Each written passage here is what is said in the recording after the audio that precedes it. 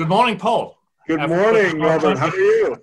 First of all, tell us a little bit about yourself. Tell us a little bit about what you're doing at Alphacution. So my background is in proprietary trading in Chicago, starting in 1990. I was part of O'Connor and Associates, which is one of the famous Chicago proprietary trading firms specializing in options that was born in the late 1970s and grew throughout the 80s. I joined as a fundamental research analyst in healthcare and biotech, very volatile stocks in 1990. And then Swiss Bank and UBS ultimately owned that franchise shortly thereafter, about 1993. I was also a co-founder of QuantLab, which went on to become a notable high-frequency trading firm. I was in the very early beginning chapters of that, which occurred primarily in the late 90s for me.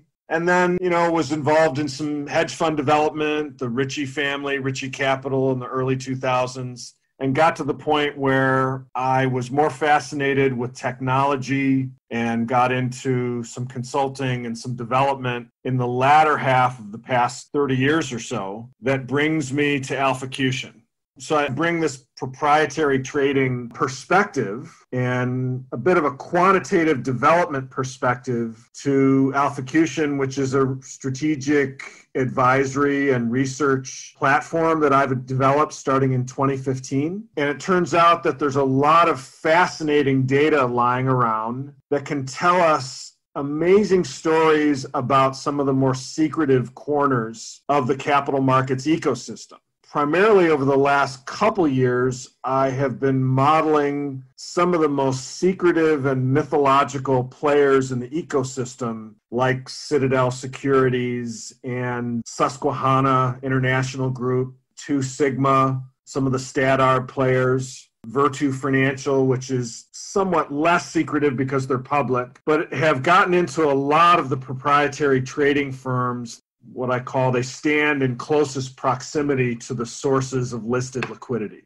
So where we have connected, and I'll hand the baton back to you to fill in some gaps, I have been modeling some of the areas that are close to these players, and it turns out the new 606, the Rule 606 report, the new format that came out for Q1 contained an embarrassment of riches of data that tells some stories that I've been tracking for a while around payment for order flow and how some of these brokers, Robinhood, as well as TD Ameritrade and E-Trade, Schwab, and some others that I had never looked at before, how they're getting paid, at least in part. And so in modeling the data that's coming out of these reports, I wrote some stories recently about Robinhood that have attracted a lot of attention. And that brings us back to you and I having our reunion after a few years. I think it was 2014 last time we sat down together. So it brings us to this podcast, which I'm grateful to be part of. And so we need to build up the suspense, and I'm glad you mentioned it. So we'll slowly build up to this. Anybody who listens hopefully is along for the journey. So two old guys talking really boring equities and options trading in the US here. I'll give you very briefly my side of this story. So I joined Goldman in 2000, came to New York in 2002, which was just after the internet bubble burst, of course. I think Goldman still had just under 300 NASDAQ traders at the time. Then we moved back to Japan, came back to New York in 2008, and long and behold, at that time, there were about 6 NASDAQ traders left. Talking about all the deployment of AI these days or so, but the real transformation going from actual people trading to machines trading seems to have happened around 15 years ago. Please share some of your perspective on what you've seen in the noughties, the first part of the new millennium. I think there's a convergence of factors. Certainly you have fragmentation of the liquidity. You have new exchanges. So that has to be one of the factors. And I think when you had Direct Edge and BATS come onto the scene and some of the regional exchanges were not yet consolidated within the groups like ICE, NYSE, and NASDAQ, and now CBOE in Chicago, that are the three primary groups that own the U.S. listed exchanges. There are some exceptions like IEX, and there are some up-and-coming exceptions like MEMEX, which launches, I believe, first week of September this year. To go back to the noughties, you have fragmentation, you have a lot of new deployment of technology, latency, which is still a factor today, but it's much chunkier. You know, you go back a decade ago and you're talking about latencies measured in different increments, more like seconds and then milliseconds and then microseconds. And now latencies are measured in fragments of time that are smaller than microseconds. Meanwhile, you have, like in the case of QuantLab, we started out, there were several instances of that journey. We started out as a CTA. We were trading futures. And there wasn't enough diversification amongst the instruments available in futures. You had a few energy contracts and a few fixed income contracts. You had the S&P 500. You had a few others. But you really couldn't develop a basket that was diversified enough where you could create some internal hedging in that basket. And so while our back test walked up the page, we had too many errors, too much slippage in the program. And so our live performance was the opposite of walking up the page.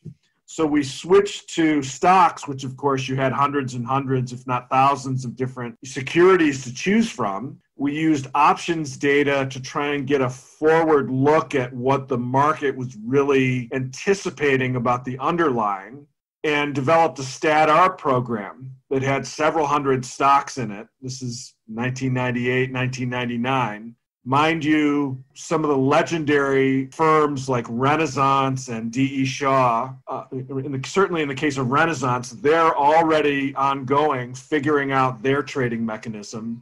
D.E. Shaw is earlier days, and it isn't until about 2001 that Two Sigma is launched. So we were right there in the zeitgeist of the mid to late 90s, trying to figure out how to trade on an automated basis where high turnover was 1 to 3 days, 1 to 3 day turnover in the portfolio. It was primarily StatArb. You had a long side and a short side and some fundamental baskets.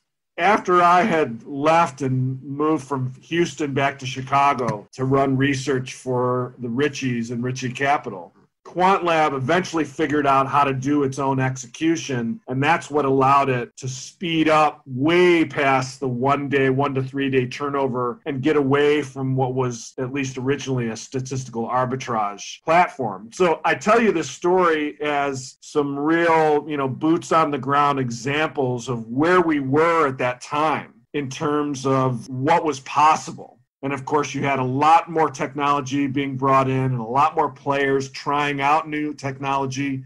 And you had a lot of liquidity and instruments that you could get to full workflow automation. In other words, you could get through the trade cycle without any human beings getting into the mix, that you could actually have a model that would determine a signal for a trade and fire that directly into the markets without any human beings being involved. This was really the first time you could do that, right around 2000 to 2005. And you had a number of players that were fiercely competitive and trying to figure out how to capture what was a lot of very juicy alpha at that time.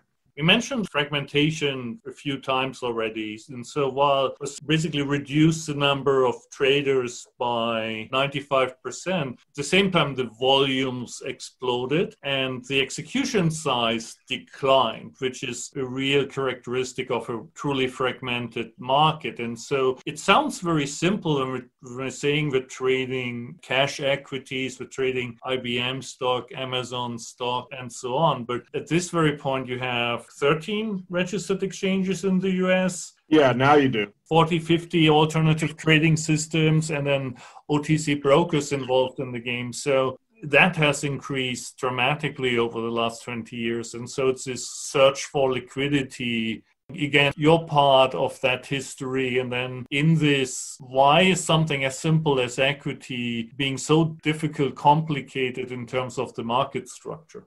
Yeah, this was really born out of some of the rulemaking of that time, Reg NMS, which is not something I have always been intimately involved in, but it was this rulemaking that allowed for this fragmentation, including the dark pools, which I think becomes a very significant factor in the story. Because if you own the dark pool and you can source liquidity from outside the dark pool, whether that's in the case of the sell-side players, which you're more familiar with, that's your background, is if you have an embedded source of liquidity from your own asset management division that runs through your own dark pool, and you can run comparisons simultaneously with what is going on in the lit market, you get some advantages to take little pieces of spread or performance or alpha, whatever terminology you want to use, out of that trade before it gets into the lit market. And so today you see the leading players almost always, not in all cases, but in many of the cases, have their own dark pools where they're playing off of differences in price discovery for various securities, listed securities, now including options as well. And certainly another big factor is the ETF market explodes over the course of the last 10 years, representing a new product class with a lot of inefficiencies between the constituents of the ETFs and the ETFs themselves. That's another pet topic for me, the ETFs, because from a personal finance perspective, given that the Vanguard S&P 500 has an expense ratio of 0.03%, there's no better place to put your money if you want low-cost allocation of your portfolio. But then from a macro perspective, I think the academic research says that when you hit 30% or so of the total market cap held in ETFs, that you get inefficient markets again. And is that ultimately bad, or is an inefficient market again an opportunity because it creates friction for the players in the market to generate alpha? One of the things that I've written about considerably and have incorporated when you think about my passion for the work that I'm doing now really comes down to being a puzzle solver, and I'm looking for pieces to the puzzle. One of the themes that I've studied and written about and have modeled and provided some evidence for this hypothesis is the idea that the capacity of alpha, the capacity of outperformance, the amount of money that you can outperform with is finite. It's limited. By definition, you can't have unlimited outperformance, is another way to think about it. This idea, it's elastic, so that if there's more inventory, if there's more volatility, if there's more spread in the structure of the inventory in this market, then this idea of the theoretical capacity of alpha is elastic from any point in time. It can expand and contract depending on these factors. And the reason why I bring this up is, what if you can capture this so-called theoretical alpha by standing close to the sources of liquidity? Because in a sense, that's where it emanates from. So if you're standing with your now industrialized technology that's very, very fast, and you're capturing inefficiencies between the products, not to mention some of the asymmetric inefficiencies that occur based on just asymmetric assimilation of data, right, of fundamental information, which is really the source of a lot of the alpha. Interpreting the data flows better than the next player or differently than the next player, you can harvest this outperformance. But if those who are standing close to the sources of liquidity are using their mechanism with speed to capture these opportunities faster than the people that stand downfield. Think of it as a pit in Chicago. If you're on the next row behind, you may miss it. The opportunity may not flow further into the ecosystem. And this is a long-winded and maybe overly complicated way of saying that I believe this has fueled the drive towards the passive market, where you have fewer players capable of capturing alpha, and therefore certainly the retail players at scale have a harder time beating the market. So they say, well, I might as well go into an ETF. And this creates this massive barbelling of the strategy spectrum in the ecosystem, which, by the way, is relevant globally. This is not just a U.S. phenomenon. It just so happens that the U.S. is a big component of the global phenomenon.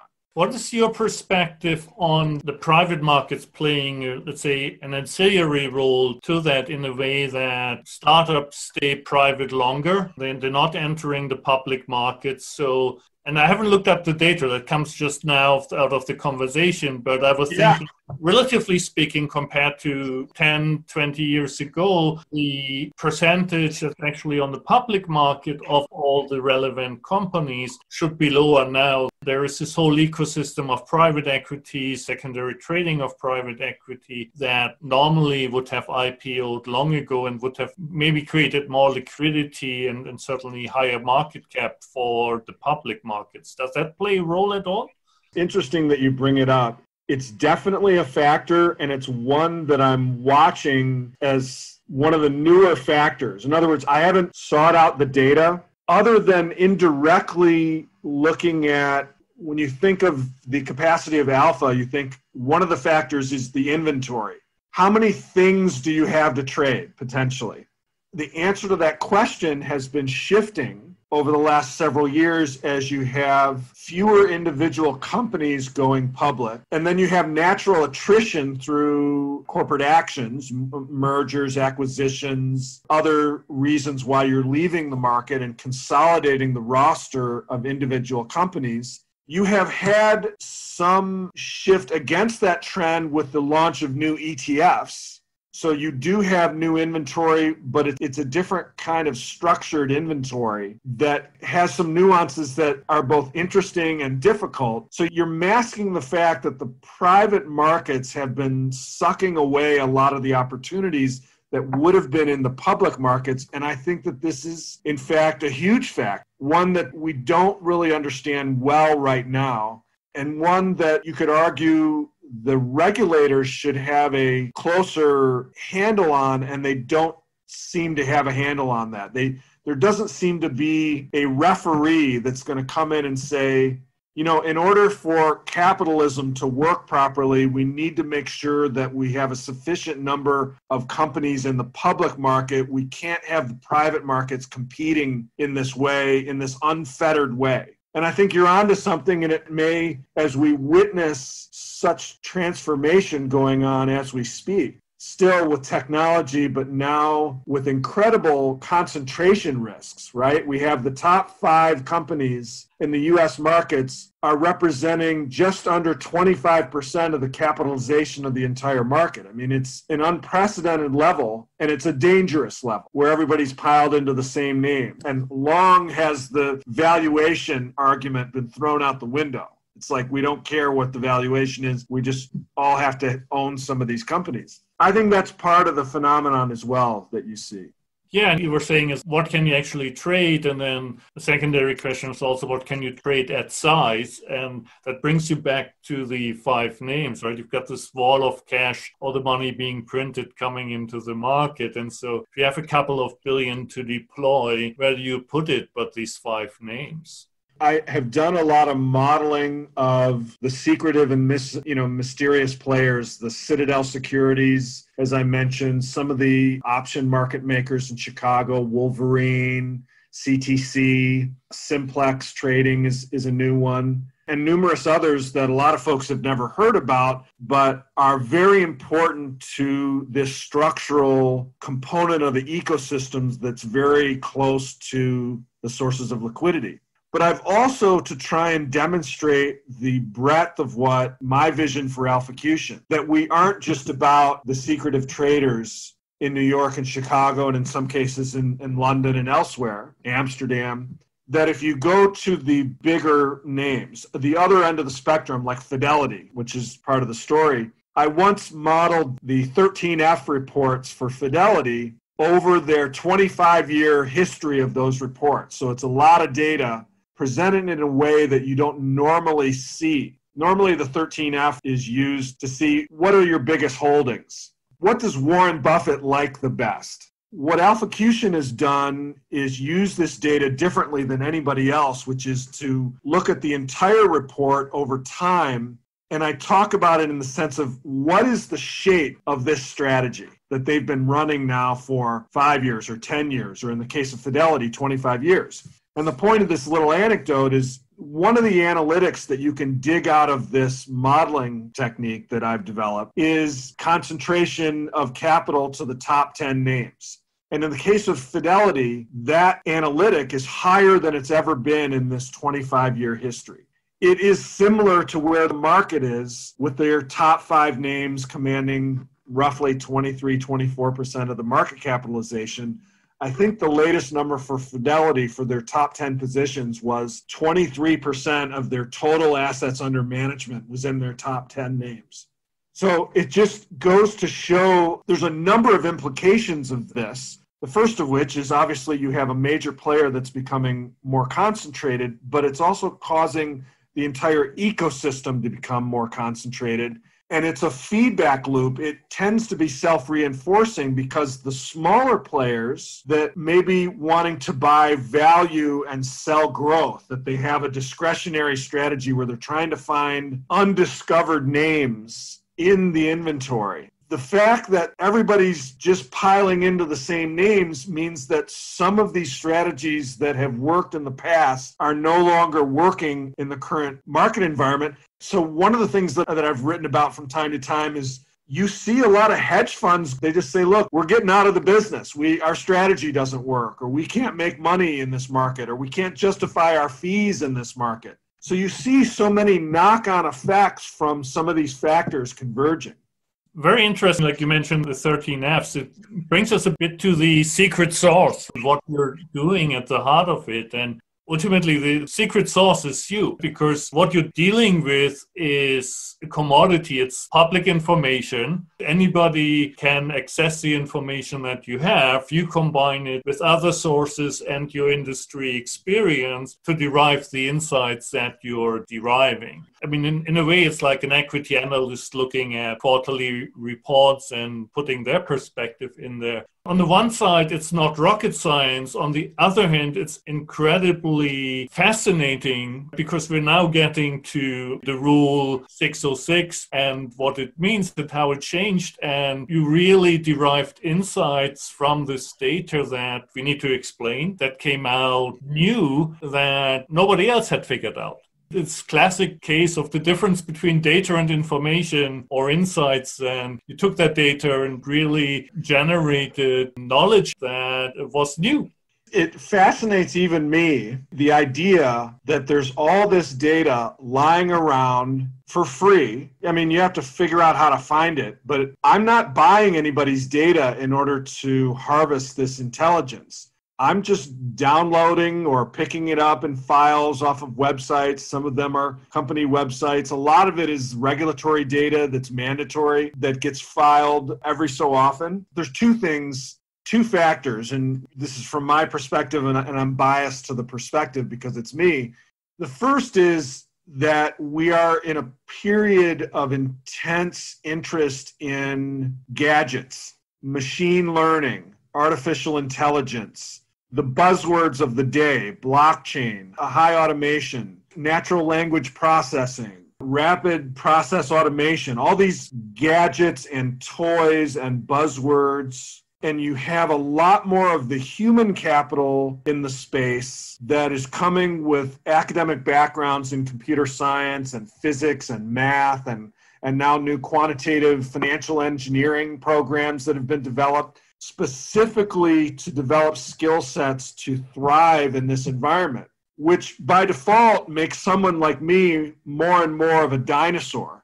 Most of my peers have retired from the prop world that were there in the late 80s and 90s, and some of them earlier than that, but some of them really caught their wave in the 80s and the 90s. Certainly the heyday of high-frequency trading in the noughties. And a lot of these players have gotten wealthy. They're sitting atop successful organizations. They're either running those organizations or they've headed to the beach. There's not someone like myself who's sitting around that has had this kind of experience over 30 years in some of the rare corners of the early days of highly automated trading development. Having met Jim Simons and met Stevie Cohen and met some of the hedge fund luminaries when I was developing QuantLab and other projects with my partners there, there's just not many folks around that have the insight that I have. And then the part of me that may be unique is just I have the patience and the tenacity to solve these really hairy puzzles. Some of the spreadsheets that I've built are maddening that other people wouldn't want to build. But it turns out it's been an opportunity. Sounds really geeky, the spreadsheets. The second part is also the storytelling. Making the complex data and this humongous spreadsheets that you're building distill it into something that is easily understandable. And I reread your 4 pieces on Robinhood this afternoon before we got on this. First of all, the style is cracking me up. I probably haven't laughed that hard in a long time, since the last time I read your articles. And it really boils it down to the essence of what is probably like these huge gigabyte-sized spreadsheets that you're looking at. The thread that ties my career together from the first minute I found myself on the trading floor at O'Connor was the fascination with the data, and even since I was a kid, just solving puzzles, figuring out how things work and having the patience and the focus to figure out how these pieces fit together. We live in a tension economy. There's more content providers than ever before. The barriers to entry to set up a website or a blog and put your thoughts down has never been easier nor cheaper. At least the possibility of accessing networks and communities across the entire world, the possibility of that is never greater than before. But the flip side of that is there's a lot of noise. And so we're all competing, screaming, trying to figure out how to capture someone's attention. I know that I can't be successful economically as a business if I don't figure out how to capture that attention. While the style that I've developed in writing back half of my career as a consultant, as a research analyst, working for other platforms, and then over the past 5 years under the Alphacution banner, is I have to grab your attention. There has to be pictures, titles have to be engaging. This is classic journalism, which I'm not classically trained in. But you have to learn how to grab people's attention. And you learn through experimentation. For instance, if you put Citadel in the title, or even more relevant to what we're talking about here, if you put Robinhood in the title, it turns out that that's a very compelling thing for people to learn something about. It's a hot topic. The brand development that I've done, people know that I'm likely to have something different to say about Robinhood because I insist on putting 99% of what I put out there on our feed. I insist on having a chart in there. I'm not going to compete with opinion writers that are just going to riff on their thoughts for 1,000 words and not include a chart. It has to be based on some kind of data. That's the thing that I think is missing in a lot of my peers in research and advisory work is they're not objectively trying to wrestle with the data. They have their surveys, which is a subjectivity issue. I'm dealing with an objectivity issue. I'm actually looking for data from a trusted source, whether the company or a regulator, and trying to come up with a picture that says, here's the pattern that explains the strategy. It turns out that people that have been reading for a while have learned to trust that I'm going to drag something out that hasn't been dragged out by many of my peers. I'm not saying I'm the only one. There's some folks at Bloomberg do a good job. Some folks elsewhere do a good job. I'm not the only one doing a good job, but certainly I pride myself in having a unique angle and usually in a way that might get a chuckle out of you too. Yeah, and so what do they say? If you don't have data, you're just another guy with an opinion. And also, we shouldn't leave the pitch until the very end. So while you're putting out quite a bit of high-quality content for free, you also have a subscription for your service for even deeper insights. People can subscribe to that. This is definitely an economic venture. I'm here to grow a platform. In some ways, I'm building a data set or a series of data sets. I'm organizing certainly the 13F data in a way that I don't believe anybody else has ever done before. I'm adding other data sets, certainly the new 606 format and others, 605, are going to become important. You get a lot of data from the exchanges in terms of volumes and other analytics, the constituencies of that volume. So I'm gradually assembling, a knowledge base that then the next layer from there is essentially a chart library that shows the curves and the shapes and the pictures. And then what I do that's unique is the storytelling on top of that. Now, the way I've been able to monetize this work so far, which has gotten really exciting, there's a premium level of content where I've done deep dive, comprehensive case studies on these so-called mythological and secretive players in the ecosystem. It started by studying the spending patterns, the technology-specific spending patterns in the asset management ecosystem. And I discovered some patterns whereby the spending patterns on technology is highly correlated to the underlying strategy being deployed when you normalize that spending by headcount. So I developed some analytics, TCO per employee, for instance. Not to get into too much detail on that, there's an executive summary on our website that you can find.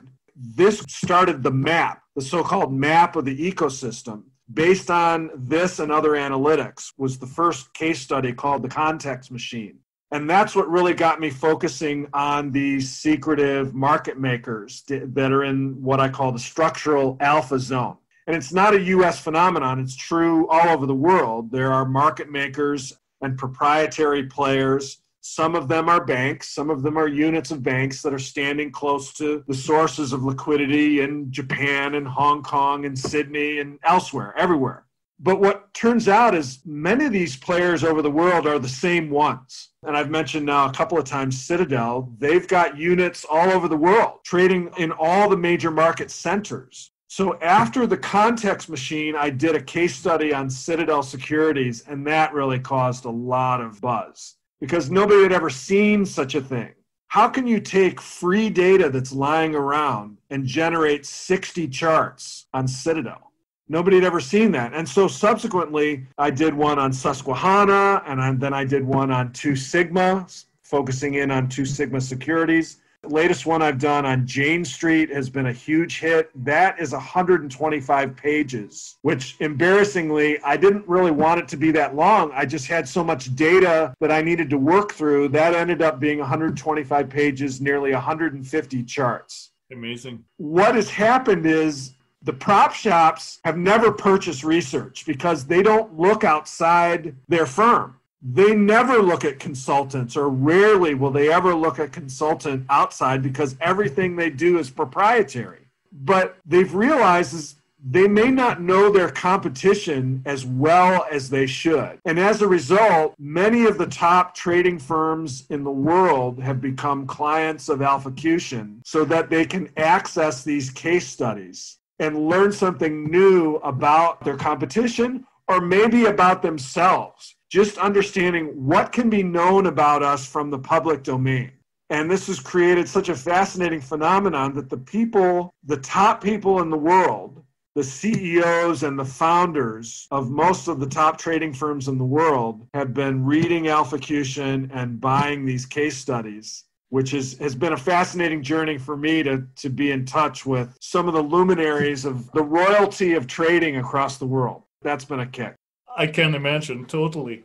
On the one side, we've got these secretive firms that you mentioned, and then over, by now, almost 50 years, the retail brokerage landscape in the US has obviously changed fundamentally. I think Schwab was founded in 1974 or so as the first discount broker. So we got at some point $10 trades and got $5 trades. 2014, Robinhood came on the scene and you got zero commission trading. The rest of the industry gave in at the end of last year, where the likes of Schwab, etc., also gave their clients zero commission trading for US equities and options. The cliche, of course, is if something's free, then you are the product. Ultimately, Robinhood is valued at something like $8.2 billion, as you also reported. You figured out with that 606 data how possibly get to such a valuation even in these extreme times. So let's explain first the change in reporting that took place at the beginning of the year that led to the availability of the data that you're working with.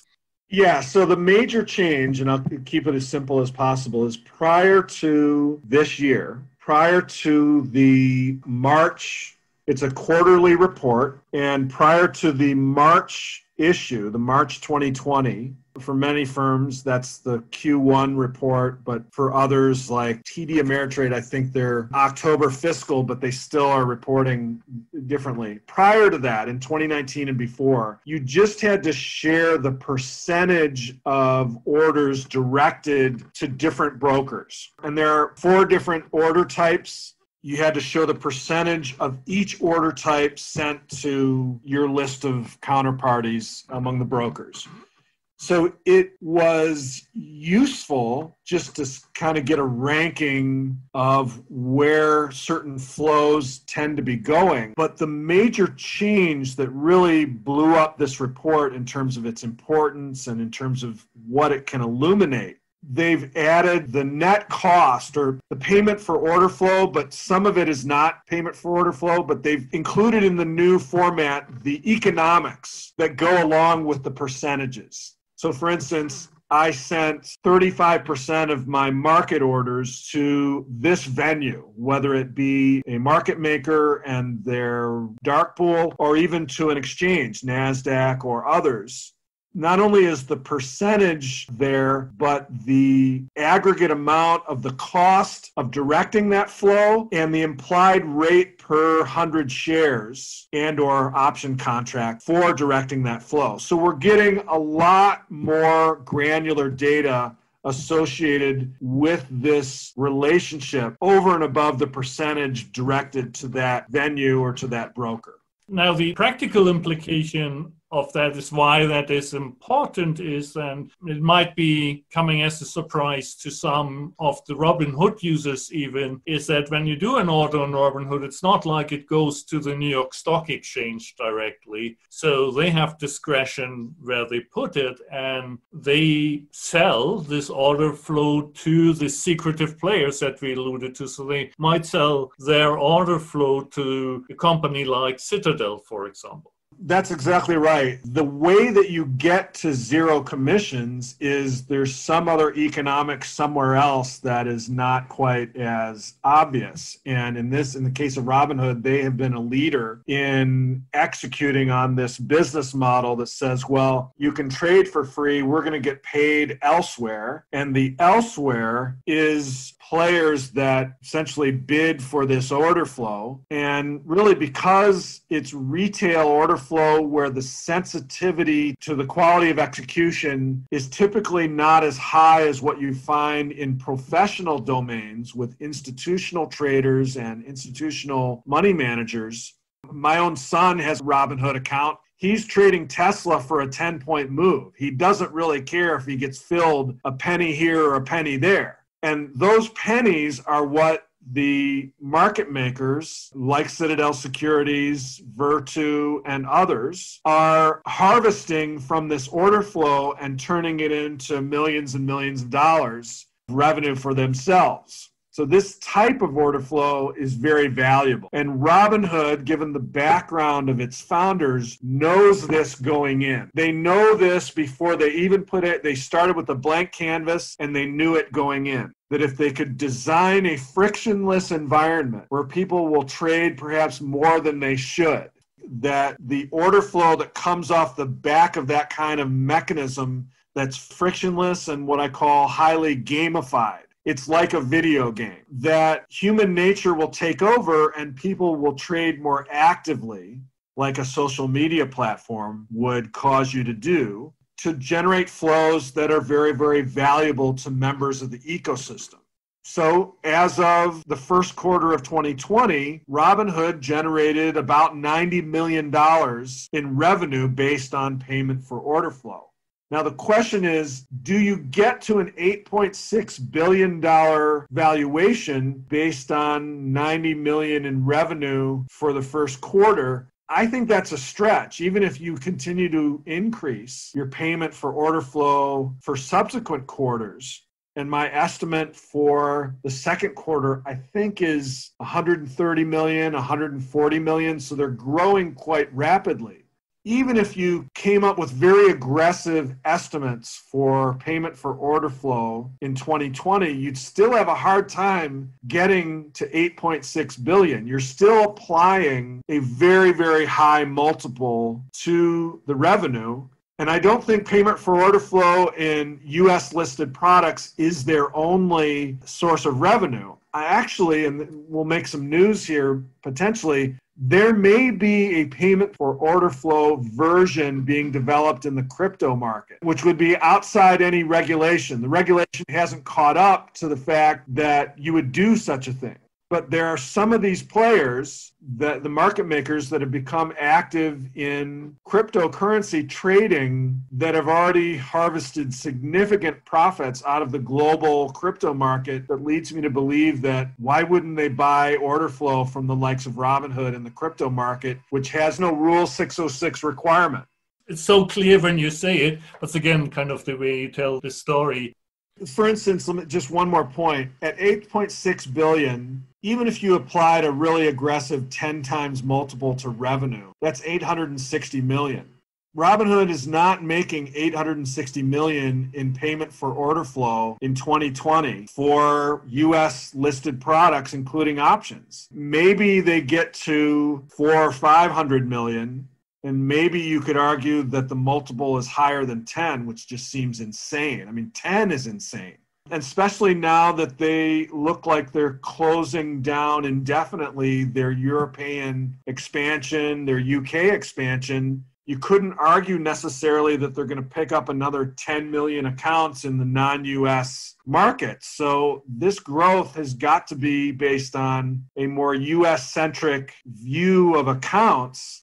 And I'm just having a hard time figuring out where the other revenue lines are to get you to somewhere even close to $1 billion in revenue for 2020. It just seems, well, I mean, there are lots of things going on in the world that are insane right now, so maybe it's par for the course.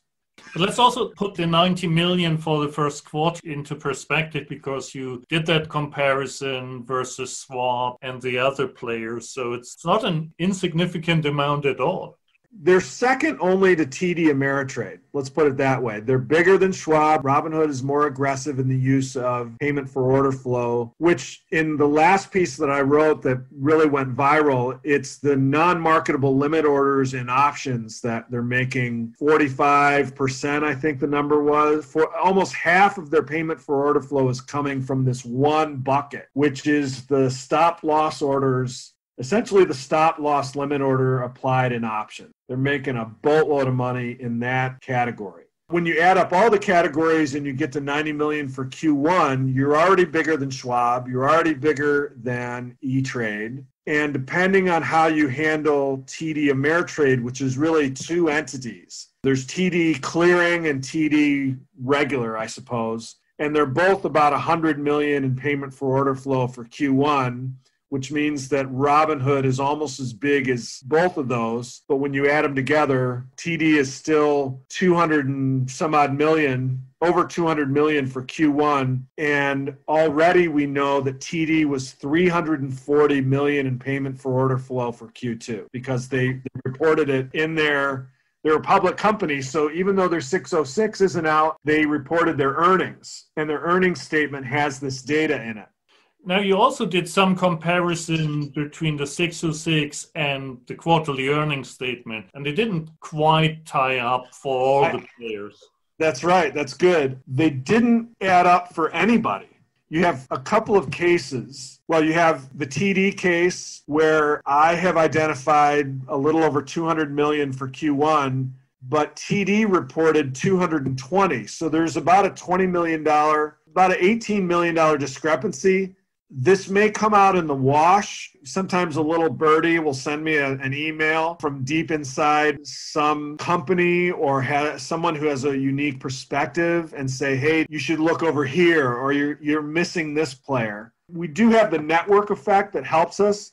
I only found a little over 50 million that Virtu paid in Q1, but they reported paying 62 million. So I'm missing 12 million in payments that Virtu made during Q1. And they're the one circumstance, the one example on the market maker side that's public. They're fascinating to watch, but there's some discrepancies in their numbers that I haven't identified. I'm not saying that their discrepancies are on purpose. I just haven't found them. Eventually, I think we'll find them. But I thought it was an interesting note to make that there are competing sources of data for this information that don't yet line up. And I think that's an interesting piece of the puzzle. I want to go back to some of the fundamental education, because you talked about the most valuable order type being this non-marketable limit orders. So not all order types are created equal. The way that reporting works, you've got three different product categories. If I understand it correctly, you've got the S&P 500, the non-S&P 500, and the options, and you've got four order types on the other side. And so options are more valuable than the equities, and then within the order type, certain order types, and especially this NMLO, is particularly valuable to these mystique players. Can we demystify that once more? It comes down to the way the rules operate. If we go through the four types, the market orders have rules such that you got to be at the market, so there's less discrepancy between the liquidity venues on whether there's a good arbitrage there. It may also be that just fewer of the orders are of that type, which I think is definitely true of the fourth bucket, which is basically the kitchen sink. It's all other. I don't think that there's many orders that are falling into that last bucket, and so therefore you don't see the economics. The economics of that bucket are the lowest of the four. When you isolate the marketable limit orders and the non-marketable limit orders, those are the two most lucrative buckets when it comes to the payment for order flow. And I believe that the reason is the way the rules work is you have more discrepancy to trade a dark price versus a limit price, as opposed to just the lit. People talk about the NBBO, the national best bid and offer. And I believe that there are some loopholes in the rule or some nuances in the rule that if you can trade in the dark, you don't have to play by the NBBO rules, which creates some fleeting arbitrage that the leading high performance, high turnover prop firms and market makers can use to harvest some edge between their internal modeling and this kind of flow, which has more flex in it. Does that answer your question? Absolutely. It comes back also to what you said earlier, that the folks who set up Robinhood knew exactly what they are doing. They have been gunning for this outcome from the beginning. And I think that this is, the power of the design. It's not only the design of the business model, which creates the frictionless component. It preys on human nature. Hey, if it doesn't cost me anything, if I have an unlimited tub of ice cream, then therefore I can eat as much ice cream as I can possibly eat, which human nature will tend to do if there's nothing to stop you, if there's no friction. Commissions are a form of commission where you have to think about, okay, I can't just trade infinitely because I'll eventually eat up all my money in transaction costs. Well, if I don't have that impediment, then my calculus about the trading is much, much different. I can do it as much as I want, which creates an environment that may not result in the best outcome for the trader. Certainly, you're going to have stories where 1 out of 1,000 or 1 out of 1,000,000 makes a fortune trading options on Robinhood. But for the vast majority of people, they're just not going to be able to enjoy that kind of success. In fact, maybe more so to the contrary, they will have the opposite experience. So when you take the frictionless environment and you apply design that's intentional, And we know of lots of other Silicon Valley platforms that are specifically designed to grab your attention and make you do certain things, or at least make it really hard for you to leave. That type of design sensibility has been embedded in this Robinhood platform on purpose. Maybe the last question is the outlook into the crystal ball, and what will the future bring for market structure in the US? It's like the Mark Twain quote, if I had had the time, I would have written a shorter note. Answering that question is complicated because I believe that the landscape will remain complicated. We have new liquidity pools in listed products coming out in the fall, as I said, with MEMX. That is additional complexity, which is an indicator that the powers that be seem to be satisfied to continue to promote complexity in market structure. That complexity continues to favor a certain type of incumbency. When you add the resiliency of that incumbency to the idea that technology has a tendency to create winner-take-all dynamics in markets, that one of the worrisome factors in our markets today, which is concentration of the players, will continue. I've called this an incumbency of incumbents, that the powerful players will continue to remain powerful and they will continue to harvest market share, which in some ways is a greater share of a limited capacity of alpha. That means that you'll have more second tier, maybe even top tier hedge funds hanging up their collective hats.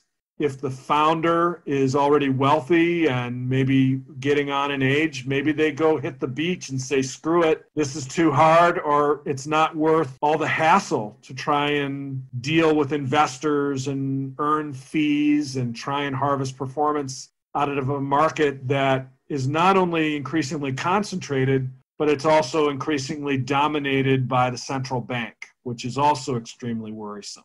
We are in uncharted waters, my man. We are in a strange world. And while there will be volatility, which means that there will be opportunities to gamble on big moves, I think it's becoming increasingly difficult to the point of maybe even being impossible or increasingly impossible to scale a business, to scale an institutional trading business in this market if you're just getting started. There will be some exceptions. There's a group, XTX, based in London. They've made amazing inroads in the FX markets as a high-frequency trading firm in FX. They're beginning to apply their technology and their approach in other instruments. So they're an example of a prop shop that is beating the odds. But for the most part, many of these trading firms, secondary level prop firms, small to medium size prop firms, they will have challenges. New hedge funds are going to have challenges.